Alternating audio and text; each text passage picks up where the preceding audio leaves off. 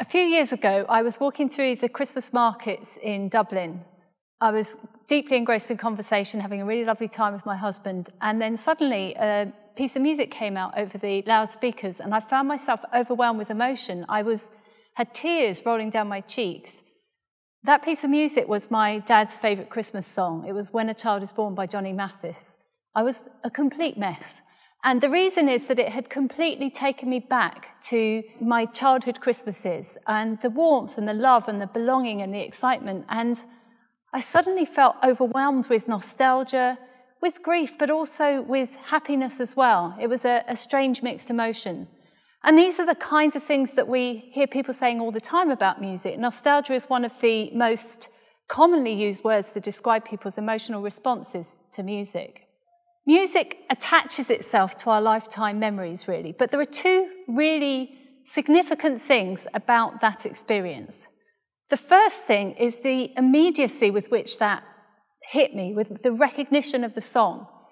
It was so instant, and we know this now from research that we have very quick recognition of songs within something like half a second of songs that we know. And we also know that those musical memories are really incredibly robust. So right into old age, we will still recognise those songs.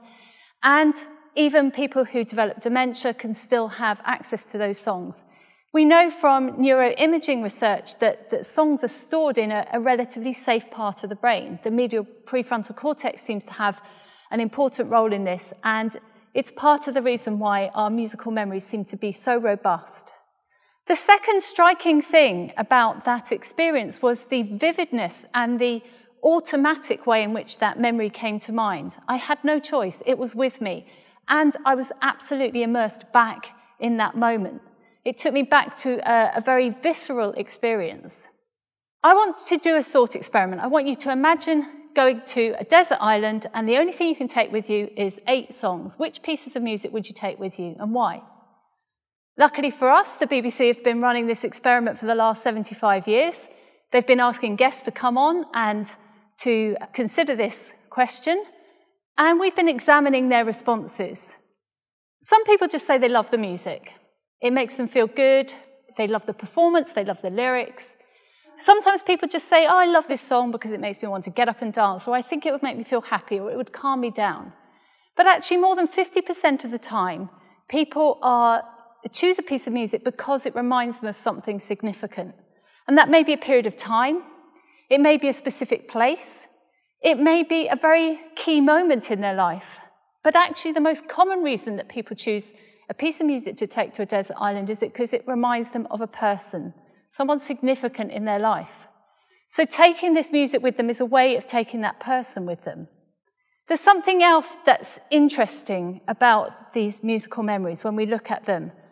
You might imagine that they'd be randomly spread across people's lives, but they're not. We find that they peak around the ages of somewhere between 10 and 20. In fact, 50% of people's memories, even for people right into old age, came from between the ages of 10 and 30.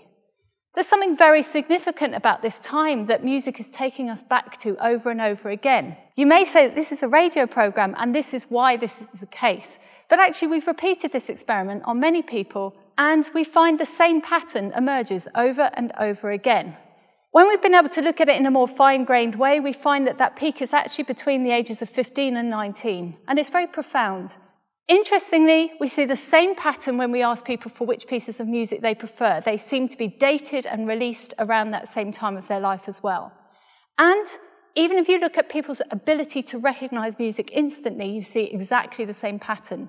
Now, you might think these things are related, and to some extent they are, but actually we can recognize music that we don't like at all. So they are different things, and they all show this same very robust effect.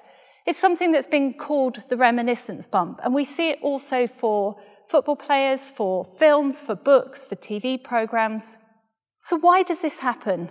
Well, the most obvious explanation is that this is when our brain is at its best for making memories. It's when we can lay down those memories best at any point in our life. That doesn't seem to be a complete explanation because it shifts around for different things. So a second possibility is that it's because we do lots of new things. It's when we first go to university or first go away from home for the first time. But it can also be maybe because those experiences are particularly emotional. In fact, all of these things are likely to be true, but the thing that we focused on that seems to be particularly important is that it's a time in our life when we make a lot of decisions about who we want to be, where we want to live, who we want to live with, what we believe in, who we want to spend the rest of our lives with. So they're very critical decisions, and they're decisions about our identity. On Desert Island Discs, Bruce Springsteen had a lovely example of this. When he was asked to choose songs, one of the songs he chose to take with him was I Want to Hold Your Hand by the Beatles. And he said that this song was really pivotal in his decision to become a guitarist. He said, this was a song that changed the course of my life. So he can take any song in the world with him to this desert island. And 3 of the songs he chose to take were songs that reminded him of his decision to become a guitarist. These memories, we call them self-defining memories, are incredibly important in terms of who we are. And we know when we see people who lose access to these memories how profound an effect it has. So for music to give us access back to those memories is really important. So I just want to talk about the ways in which music can connect us with ourselves, with other people, and also with a wider community.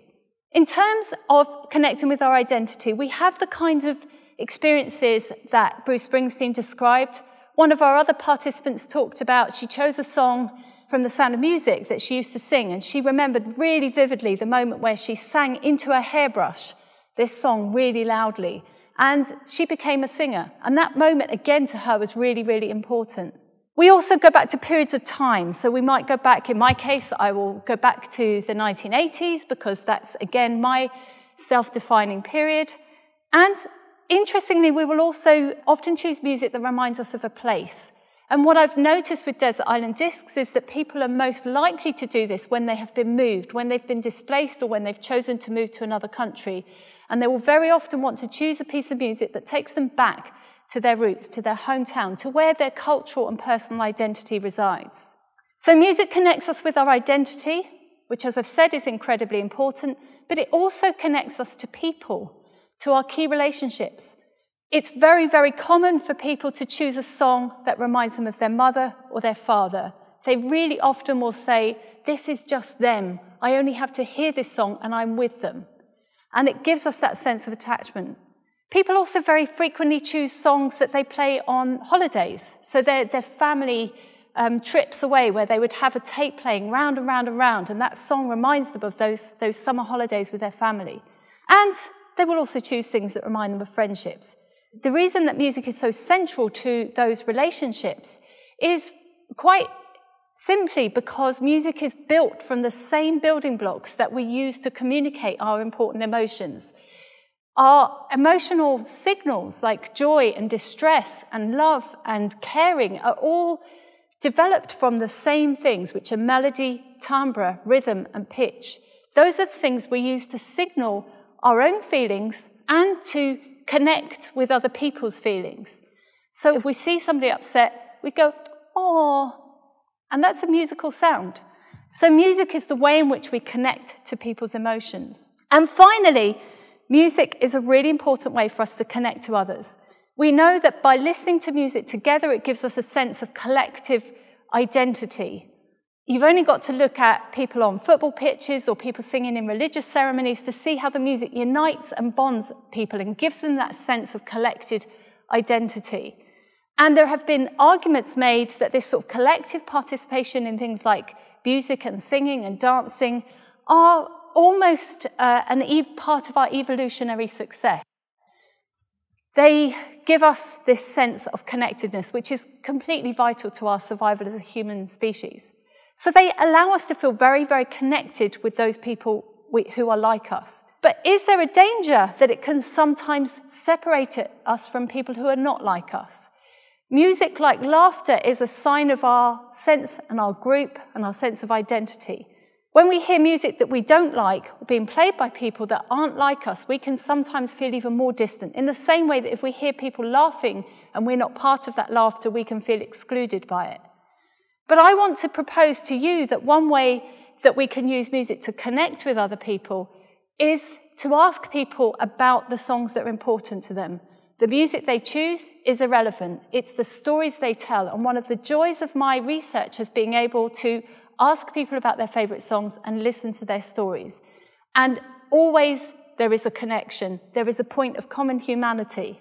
So I want to suggest that while music can in some ways divide us at times, it can also be a route to connection. And I want to finish by quoting the opening of that Johnny Mathis song. So Johnny Mathis opens that song that I was talking about with this quote. He says, "I believe we can be more sensitive to our fellow man, that we can be better neighbours to each other." I want to suggest to you that music will help you to connect with your identity and yourself. It will help you to confirm the connections you have with your family and your friends and your culture and your shared identity. But I also would like to challenge you to go out to somebody who you don't normally speak to and ask them about the songs that are important to them. Listen to their stories. I guarantee you will find some point of human connection with them. Thank you very much.